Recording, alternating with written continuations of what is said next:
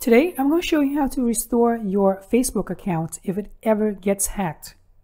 Usually, whenever it gets hacked, you'll get something like this in your email immediately. The topic will be, did you just add an email address? Adding another email address is very important. It allows the hacker to reset the password by setting it to this email address. Next up, there's a recovery code. This recovery code will be emailed to your old email address as well as the new hacker's email address. Once they get in, they just reset the password. Once they reset the password, they just remove the old email address, which is the legit email address that you were using. So that's basically it. If you want to try to get your account back, you go into Facebook and then report as hacked, but don't expect to get instant result. If you want result now, you just play the hacker's game back. So go ahead and find the first email that you ignore or probably accidentally deleted, or the hacker deleted your email. Try to find it in the trash bin and click on "This wasn't me."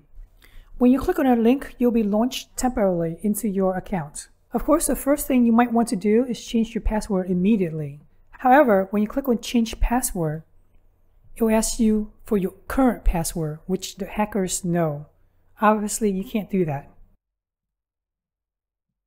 The next best thing to do is click on personal details and then click on contact info.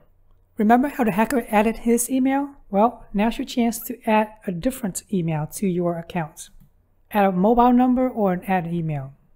Once you're able to add your own email address or another email address that you own, go ahead and try to log in.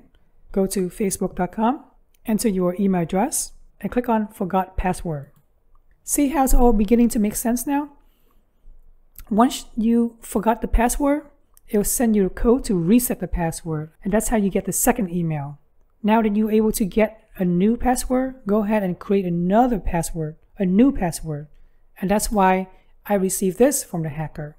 Once you're able to get back into your account with your own password, go ahead and go into your settings, settings and privacy, settings, password and security, password and security again.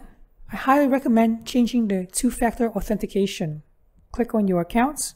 Authentication app is not that great. It's better than nothing, of course. If you have a chance, if you have the opportunity, go ahead and use security keys. These are physical keys that's impossible to hack, impossible for the hackers to get their hands on, and register a security key. Basically, every time you log on, it'll ask for this key. And of course, who has it? Only you. Check out my other video on how to get your own security keys and how to make it work. So right now, I already have a security key sitting with me.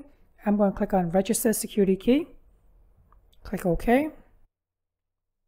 Type in my key pin. And now I'm going to touch my key. Done.